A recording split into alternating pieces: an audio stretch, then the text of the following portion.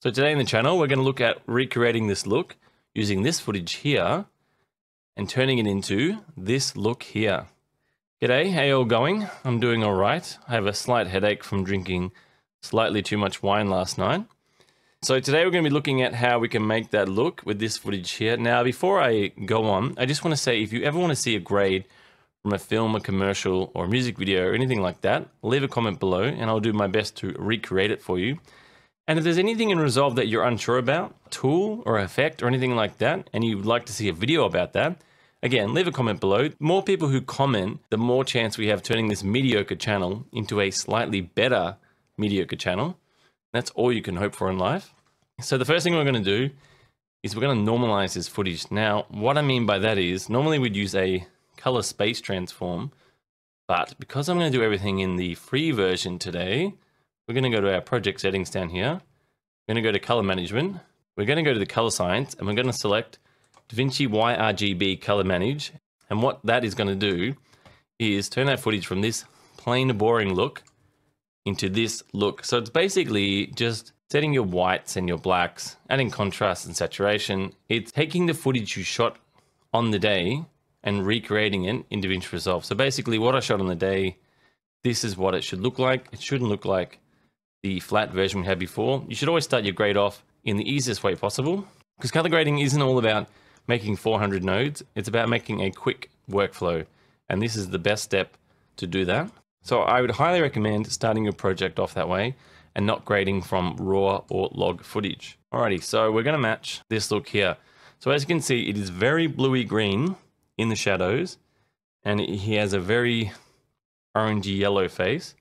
So he has a really nice color contrast. The more you look at this image, the weirder it looks, but I can assure you, I have not touched this. This is what it looks like from the trailer. So what we're gonna do first is we're gonna create 2 more nodes, and this is the setup I like to use all the time. So the first one, we're gonna call it EXP for exposure. Second one's gonna be our contrast node, and third one we'll call SAT for saturation. Now we're gonna make another node, so Alt S, and we're gonna turn this node into a layer node. So Alt L. Now we do this because we use a layer node to key out this guy's skin, which will help us later on down the track when we start making our look. That way we can isolate the skin from all the other stuff that's going to be happening around this dude. So let's make another node, and we're going to call this one look. And then this node here, the layer node, yeah, that's right. We'll call it skin for skin tones, because that makes sense. Now Alt S to make another node, and we'll make 2 more nodes. So now we have our little setup here: exposure, contrast, saturation, our layer node, which is our skin node, our look node, and then these ones here, which will be our secondaries. I mean, skin is secondary, but you know what I mean. Alrighty, so first of all, in our exposure, let's just bring down some of these mid-tones and some of the whites and a little bit more. Okay, that looks pretty nice. Now in our contrast, we're going to make a simple contrast curve and go up to these 3 little lines here, edible splines, because we love edible splines. Make a simple curve, because as you can see, this is quite a dark image. This is very dark, and this is obviously very dark. Now, if we go back to our frame, obviously this is a bad frame, okay? I'm not a cinematographer, as you can tell, and this orange light here was supposed to represent this light here, but my apartment is very small, so it was very hard to emulate that look. So today it's more about skin tones and the shadows, you know, the greeny look, the contrast between skin and shadows. Now in our saturation node, we'll just leave it for now. It looks pretty well saturated because we've added contrast, and adding contrast adds saturation. Now in our skin node, let's start to qualify this guy's skin out. So we're actually going to do a simple power window around his face to make it easier for ourselves. Something like that looks pretty good. And let's just get a little bit soft. Now we're going to track this. We don't need perspective 3D, so we can take that off. Anything that you're not going to use, just take off, and Resolve will actually track it faster. So these 2 little arrows here, it'll go backwards. Sorry, it'll go forwards, and then and then it'll go backwards. So as you can see, it's going in. I quite liked the John Wick trailer. I thought it was very good. The new one, not the one from 3 months ago. I thought the music was really good. The Nas remix was good. It's a good song already, so that was good to hear. A very good pace to the film clip. Told a story without telling the whole story, which is very important to me. You don't want to give too much away, but plenty of cool looking action. I think John Wick's a pretty good film. The first two were pretty good. The third one I thought was, not the best, but it was still entertaining. All right, now we have a track, and my speech is done. Now we're just going to leave this for now. We'll come back to it later. I do have a mark on my head. I bumped my head the other day. That is blood. That's just not fake blood. Alrighty, now let's go to our curves. Now, the first thing we're going to do is we're going to take some of this red out. Oh, actually, we're going to take edible splines out. Let's do that again. Alrighty, so somewhere about there looks pretty good. Alrighty, so now we have already made a huge change with one little curve. Now, I chose to do the look in this node because we're going to be making that greeny look, and we could have done it with the lift, but I wanted to avoid the shadows because if you look at this image here, this is actually still true black. So I don't want my whole image just to be one big green blob. Alrighty, so now let's add some green blob. Like so. Even around here a bit more. Now it is greeny blue, not just green. So let's see if we can emulate that. Needs to be a little bit more bluer, which is fine. Only just started, so no need to stress. Looking pretty good so far. One of the big changes we need to do is we need to bring some of this exposure down. What we can do is on this node here, we're going to call this one DE, down exposure. That is awful name. And we're going to go to our hue versus luminance. Now we want to bring the brightness of the green and the blues down, and that's going to give us a fuller color. So the darker your colors, the richer they are. So let's bring this down a fair bit,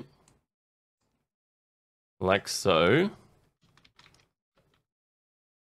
Now we're not quite there yet, but we have a really nice start. Again, we need to be a little bit darker. So in our exposure, let's just bring it down even more. Looking pretty good so far. We need to go slightly greener because you see his beard around here and here. He's slightly greener. And what you can actually do is go to the image and then make a point to see where those colors are sitting. So as you can see, it's in the lower mids. And again, it's in the shadow areas. So we can go back to our image we're working on, which was this one here. And get rid of this. Just add a little bit more blue in. And then a little bit more green in. Bring our image across. Tell you what, we're looking pretty good so far. I reckon all we really have to do is match those skin tones.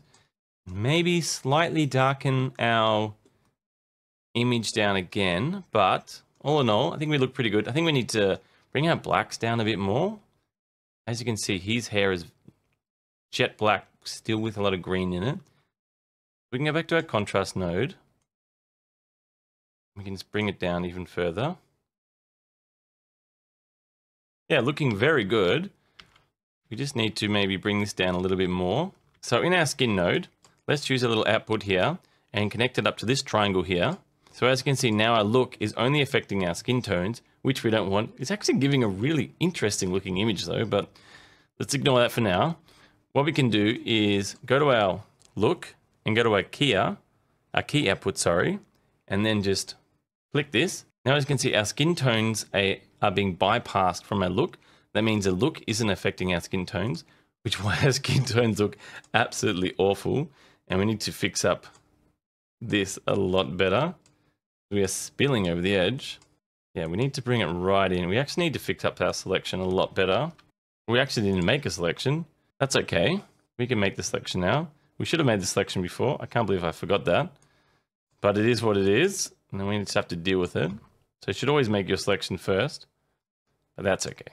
We'll be fine. Okay, let's bring up some of this I'm going to soften this up a lot. And then we want to really blur it as much as possible. Oops. Let's bring it out just a little bit more. Okay. Now I need to fix this up. It's a little bit wonky. So let's see if we can feather it. There we go. Cool. Okay, looks like we have a pretty good key. What we can do now is bring our other image across. See if we can match it. So obviously we're very red. We want to avoid that look. Using our offset wheel, we're just going to bring it down till we hit something that is very similar. Now, I'm not the biggest fan of this look, but for the sake of this tutorial, we are going to go for that look. Okay, it looks pretty good. I think we're a little bit too dark, so I'll just go up a tiny little bit. Cool. Alrighty. I mean, that looks really good. We blended in very nicely. Bring it across just a little bit more.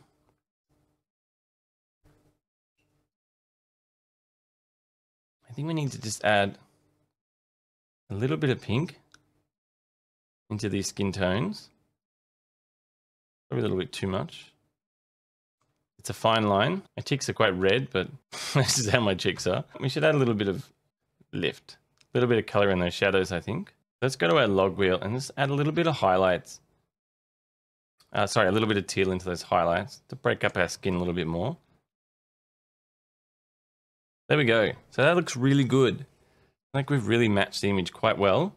We have a nice bluey teal look going on. Maybe it could be slightly bluer. Let's bring up our old vector scope. And we'll go double zoom, I mean. Now, in this image here, obviously the red. So just ignore that red.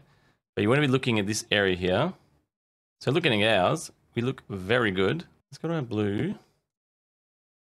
And I want to sort of stay out those really dark areas. So, okay, that looks good. So just pushing a little bit more blue in to those darker areas. Cool, so I think we have a really good looking image. If you look at our vector scope down here, as you can see, we are cyany blue, which is this kind of color around here. And our image is also around that color there. We have a nice separation between the bluey teals with our skin tones. We probably could have gone more yellow, I guess, with our skin tones, but I think ours look quite good.